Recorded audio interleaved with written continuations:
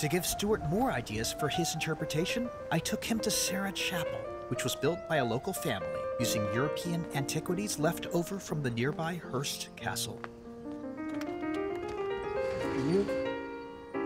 This is an amazing place. My goodness. Well, if you need inspiration, you're going to certainly get it here. I can safely say there's nothing else like this in the entire world. So apparently, that ceiling is from Spain, and that's from the 14th century. This window here is from Morocco, and that's from the 11th century. I think this crucifix may be from the 15th or 16th century. I mean, this is incredible. New, ancient building.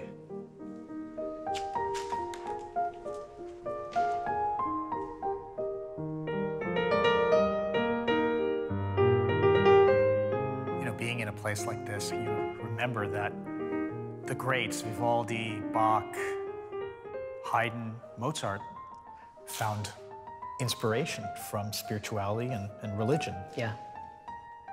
You told me that you were a choir boy. Yes, it's interesting. Coming here, I'm reminded of the cathedral that my choir school used to sing at every Sunday, and we sang Ave Verum Corpus and Laudate Dominum, all of these incredible choral works of Mozart. And I'm hearing these works in my head, actually, when I'm looking at that incredible ceiling.